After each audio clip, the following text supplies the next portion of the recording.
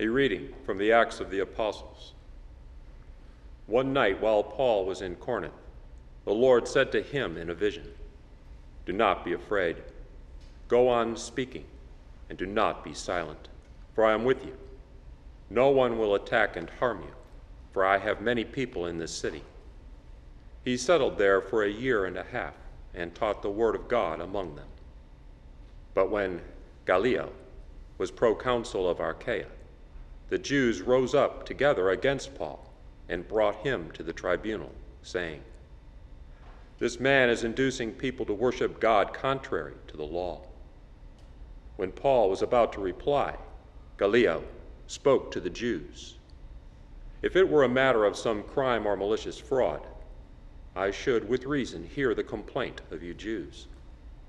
But since it is a question of arguments over doctrine and titles, and your own law, see to it yourselves.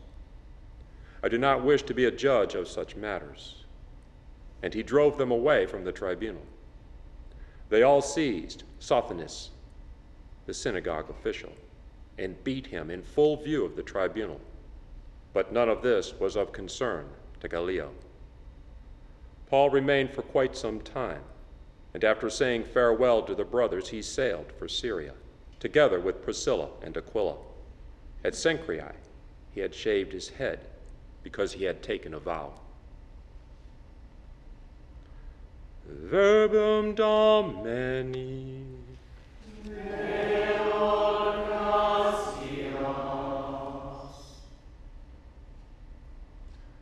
God is King of all the earth. God is King of all the earth. All you peoples, clap your hands. Shout to God with cries of gladness. For the Lord, the Most High, the Awesome, is the great King over all the earth. God is King of all the earth. He brings people under us, nations under our feet. He chooses for us our inheritance, the glory of Jacob, whom he loves. God is King of all the earth. God mounts his throne amid shouts of joy, the Lord amid trumpet blasts. Sing praise to God, sing praise. Sing praise to our King, sing praise. God is King of all the earth.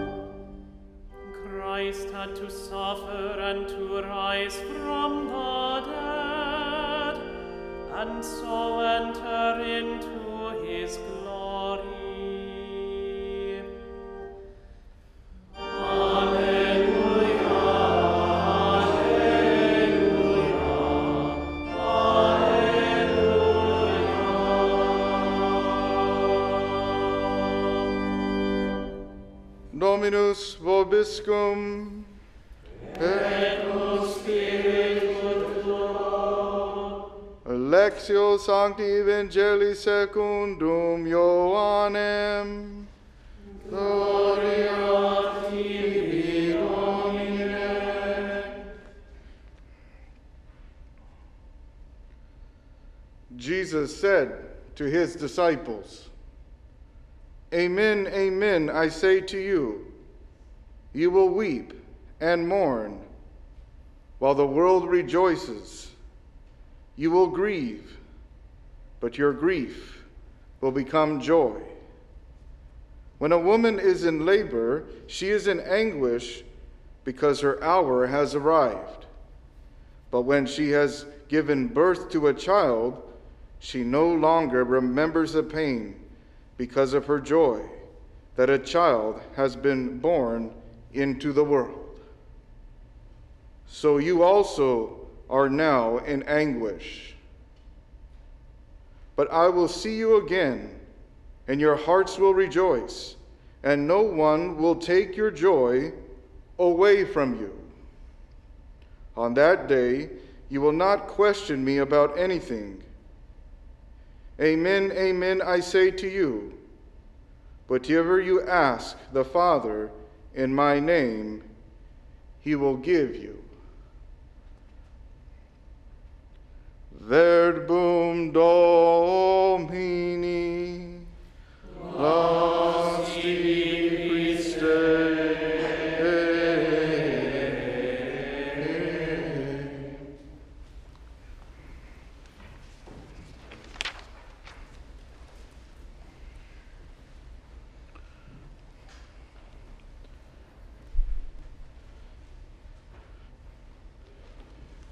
In our walk with God, the Lord will often send us on a road that is unfamiliar to us. And sometimes we can see this road as dangerous and arduous. And when we look, we say, how will I do this? Oh, this seems very difficult. But today, we are assured of much hope. Through the words of Jesus, that we face times of anguish, times of sorrow, but there's always joy. And then also with the word the Lord gave to St. Paul, his assurance of his protection, of his help. And here in this first reading today, St. Paul is feeling the daunting and frightening task of entering a territory that is, of course, very dangerous. Well, at the same time, he's exhausted. He's been working very hard. He goes from place to place. These are his missionary journeys here, and so now he's in Corinth. Well, he's been there for a little bit, but he's in Corinth now. And he's feeling a little afraid. God keeps asking more of him. And again, he's worn down.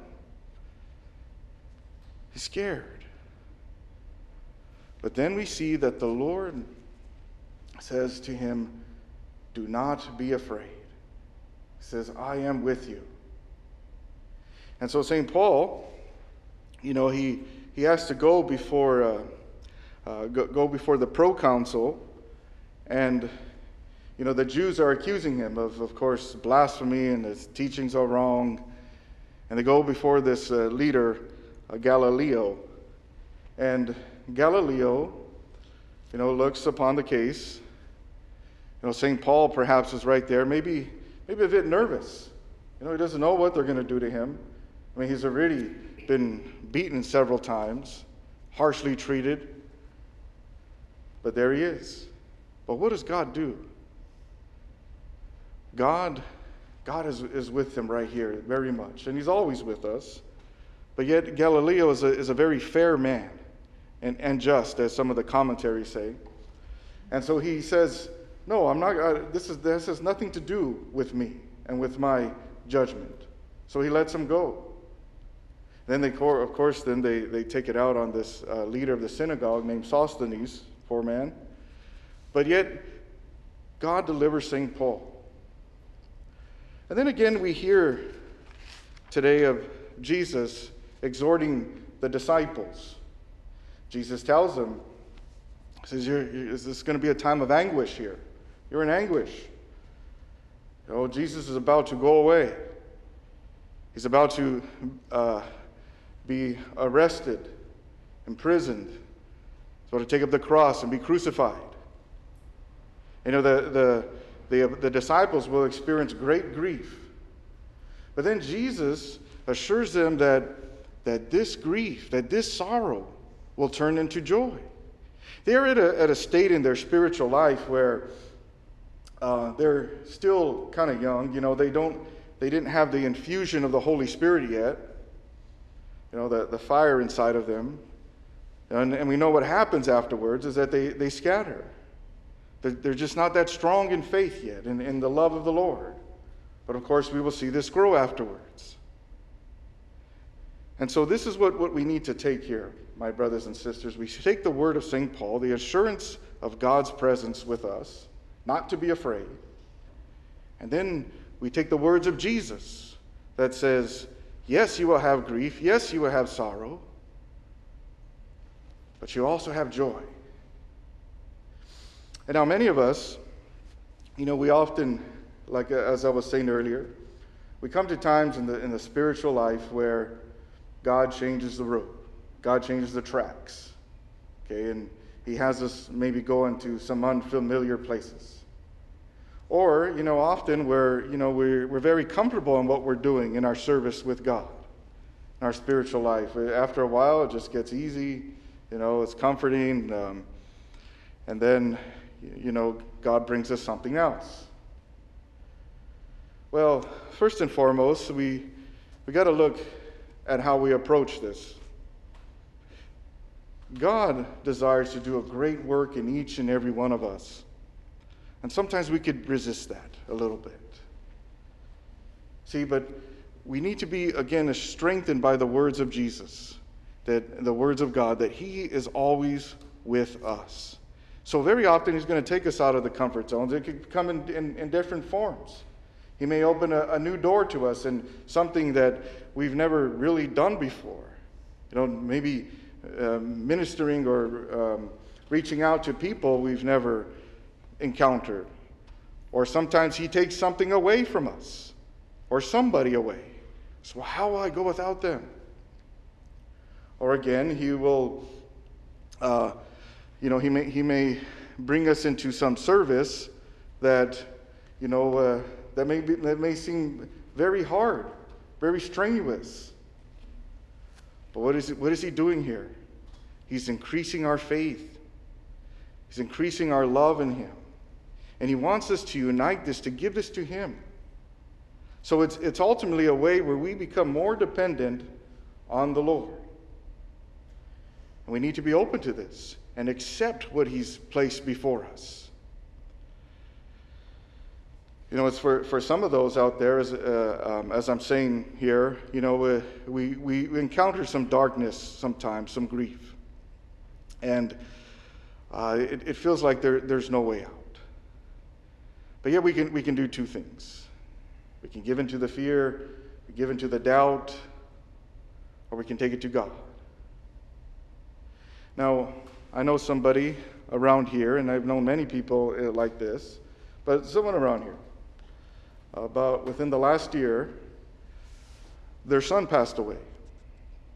And, they experienced the grief of this. It was a very trying time. And, this person is very active in serving the Lord, always talking to people about Jesus, saying to them how much Jesus loves them, showing people great mercy. But when she found out the loss of her son, of course, it was crushing her. But then she gave it to God. She accepted the cross. She went about continuing to talk about Jesus, praising the Lord. And even in the grief and the sadness there, God gave her joy. So, yeah, we can go through some hard times, and then God gives us an abundance of joy. But even in the trials, us who have received the Holy Spirit, the Lord is inside of us. Remember, I speak this very often. We live the mysteries of his life. And we can see that the hard times, the trials, the changes in our lives, the new things God brings to us, we can see it as opportunity to share deeper in the life of Jesus Christ. Just as this woman I'm talking about. She embraced it. And so even during the times of grief, the times of sadness, she still has joy. We think back to in the book of Acts here, earlier on, when the first Christians, they suffered this great persecution, but yet they were joyful because they were suffering like Jesus Christ. And so this is, of course, St. Paul too. But again, sometimes we don't know how we're going to go on, as St. Paul here today is experiencing. Corinth was a very evil city, just saturated with sin and darkness. And, he's, again, worn out. But yet God makes a way. Also at the same time, sometimes we can look at what we're doing now.